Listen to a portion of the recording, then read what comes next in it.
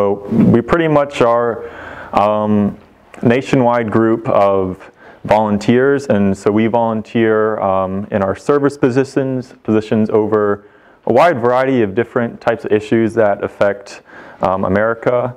And I'm part of Project Conserve, which is specifically focused towards environmental issues, but you find that there's other organizations and AmeriCorps programs that focus on other things like education, housing, poverty issues, health. And so we focus on a wide variety of topics that are important for our country. And then our role is to strengthen our communities, build them up, and make them as great as we can during our service time. Project Conserve, which is my program, is based out of Western North Carolina, so we focus on our mountains and some of the foothills, and we're all conservation based, so they're mostly conservation organizations, but they're also environmental advocacy groups and food groups promoting organic food, and just any ways to make a healthier environment and a more sustainable one at that. And so our topic today is on invasive species. So we pretty much can categorize all species into three, which would be native, non-native, or non-native and invasive. And so native species, they all have a specific place where they have originated from, and they've grown up historically, they've evolved there, and over time they have a specific role in that ecosystem. So these type of plants are really good at filtering water. If there's specific pollinators in that area, they take on those roles well. And they work together with each other, so trees can hold in the soil. And these plants all depend on each other in order for the ecosystem to be balanced. But I guess we'll start asking, so what can happen when a new species is introduced to a new place? Displace others. Yep, it can displace others. Do we have any? It can bring in new diseases, new pests that aren't necessarily disease, insects or... Yep, so bring around disease and other problems. Any other answers you want to throw? Won't have the food that they needed with the native plants. Yes, yes. So they're not always the best to fill in the roles that they might take. And so when they become introduced, oftentimes the roles are negative in some sort of way, but sometimes they're neutral or even like beneficial for us. So here we just have like a very simple comparison between non-native, native, and non-native invasive species. So with our native, our example here is the eastern hemlock tree. So it's one of our strong trees that has been around for quite some time. It has been seeing some impact from non-native invasive species, but we can touch on that in a little bit. But this tree has a specific role in the ecosystem. So this thing filters water out very well, and it's found along streams. And like in the past, they've grown to be quite large. And a lot of our forests are largely hemlock forest. And so we like those trees. They provide us a lot of benefits and also the ecosystem benefits. One example of a non-native species that we have is corn. It's pretty nice to have though, because when it's in most of our foods, even though it's not originally from here, it grows here. But you don't see it growing wild or all over the place. So pretty much we have to plant it and take care of it for it to grow, but you don't really see it growing out in the wild, taking over forests and fields.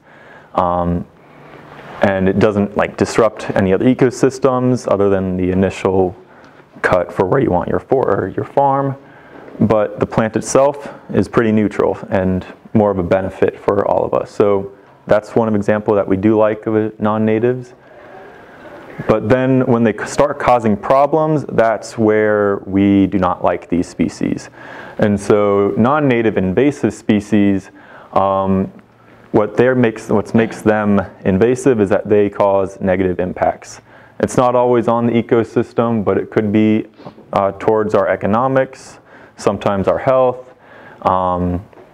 They can bring over disease, they can outcompete all our native species, and they can just bring over a lot more issues than we could have ever perceived them happening. And also an important thing to note is that these aren't always intentional things that we're bringing over. So like with corn, that's intentional, we want that. But with a lot of our non-native invasive species, they were brought over by accident, or they were brought over with, and they had some unintended consequences that really did not do us well. And so why do we care? So pretty much every day is a better day for invasive species. So it means if, so our population is growing every day, and so there is a bigger need for development, and also there's just more people to spread these plants around. With that population growth, we also have increased international trade. So we can trade pretty easily with any countries in the world, boat, truck, or plane. And it's not that hard for some seeds or some plants or to accidentally be like taken on or even on purpose, because we have access to all these areas in the world, and so people always want to bring a piece of their home to their new home, and it doesn't always work out. And then climate change is also promoting spread of invasives because it's just becoming easier for them to grow in a lot of places. So we're seeing that some plants can now go and travel farther north in our country, whereas like several years ago it was too cold for them to survive there, and now it's like becoming more suitable conditions for those types of plants to grow there. So they also limit productive land management. So when you have one type of plant or a few that are taking over a forest, you're not going to get all the benefits from that like natural and native species forest. So this could be affecting our water quality if the plants that are around the stream aren't doing so well. It can also impact our trees and other crops that we want there if these plants are competing with them and having a negative effect on these plants themselves. And then also even just some ecological processes can be affected through that. And then also another way that is like pretty significant is the biodiversity will decrease if we have too much of one plant. So we can see this often with kudzu, especially in our area, is that these vines will take over the forest and pretty much establish a monoculture and that dominant culture, dominant cover of kudzu. And so we're not getting as many native species underneath because there's not enough sunlight available, and also they're taking up the actual space that they're growing in, their root systems are taking up space, and so our native species aren't doing as well. Our native species promote our native animals, and like insects, pollinators, birds, and all those, everything in between. And so if there's only one food source and they don't eat that, they're not going to be there. And so they'll find somewhere else to live. Sometimes the invasives will even take down their habitat and just make it unsuitable for them to live there. And so by getting rid of invasive species, we're promoting biodiversity. Not just plant life, but animal life will follow that if we can get them away. Ecological processes, so soil formation is one big one that's kind of interesting. When you have that dominant crop cover, your leaf litter becomes a different type of leaf that's going to be decomposing into your soil. So we have an example with kudzu. If that establishes dominant cover, the leaf litter underneath will change because they won't have as many of those native leaves. And then the decomposition is different enough where the kudzu leaves, something with the decomposition process is a little different, and our soil can no longer hold as much carbon storage as normal. So it makes it worse for just emitting carbon emissions. One easy way for humans to see the impact is if the trail is not accessible because too many plants are growing into it, or if you're walking and there's always grass up to your knees, like it's not going to be favorable for us to walk on and enjoy. And so it limits hiking. If biodiversity or diversity of animals is going away because there's too much of invasive, hunters aren't going to be able to want to use that land. And bird watching, also birds follow like nice habitat, and if there's something that like, okay, if there's only this type of seed and I don't like that type of seed, the birds will find a different place to go. They can move around pretty easily. And then of course there's certain ones that are poisonous to human and livestock depending on if it's eaten, and then plant diseases can be transferred over somewhat easily as well depending on the invasive species. And so here we got some pictures of some invasive species at work. So here's a familiar site. I don't know if the laser works too well on the TV screen, but you can see kudzu. It's all too familiar. And you can just see how it forms these dense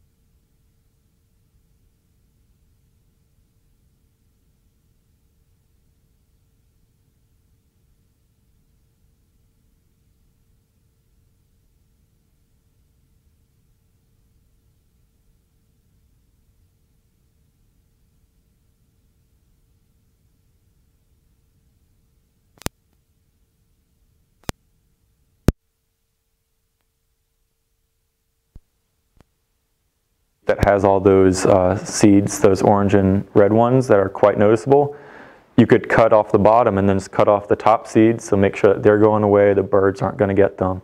And you can put them right in a landfill because that's a good spot for a lot of these invasives. Yeah, I think in this instance we had this volunteer dig up a privet that had definitely been cut before, but well, we found it was growing in other places. So we had him, he was really excited, he dug it out and got all of it, and it was pretty satisfying work for him. But yeah, that was definitely, we had to check back on the initial treatment of that spot because yeah, it's been managed before, but it wasn't 100% that first time. And if you look behind him, you'll see we have a pile that's mostly privet and multiflora rose that we're gonna, at that instance, the town of Tryon would take that pile away and dispose of that for us, but we wouldn't leave that on site. Or if we do, we make sure the roots aren't touching the ground so that they'll dry out and decompose before, so like either like hanging them up in trees or any other way to keep those roots away from the ground because we don't want them to have any chance to resprout. So here in Polk County, that's where I'm serving, most time not in South Carolina, but we have several efforts going on through Conserving Carolina and others to get rid of these invasive species. So first I'll talk about the Kudzu warriors. They're a great group of volunteers. We got some of them around us right now, which is real nice to have. But they're a group of volunteers that started around 8 years ago to get rid of Kudzu in Norman Wilder Forest along 176. And it's been some time, but over the years it's been really effective of what's been accomplished there and almost serves as a model of like how like to treat Kudzu over the course of time, and it's not just a one-step problem, a one-step fix. So yeah, think about, I guess 8 years ago, the first volunteers started coming out there, and then every week they're coming back. Numbers are rising. Yeah, and it's like a bunch of good people out there doing some good work, and it's been some major changes. So once Wilder's back open, I encourage you to take a walk on the trails and like look at what's around you. You won't see much Kudzu unless you're looking pretty hard. And then if you have a view from across the river, across the Pacolet, you can see something like one of that image where every tree is covered with Kudzu and you can't tell what's what. So it's really cool to see that type of progress made, and that was pretty much all manual eradication efforts. And just like a lot of progress have been made there. We also have invasive work going on other projects. So right next to IGA, we have the town of Tryon lot. We're there every week also. It was once where the goats were.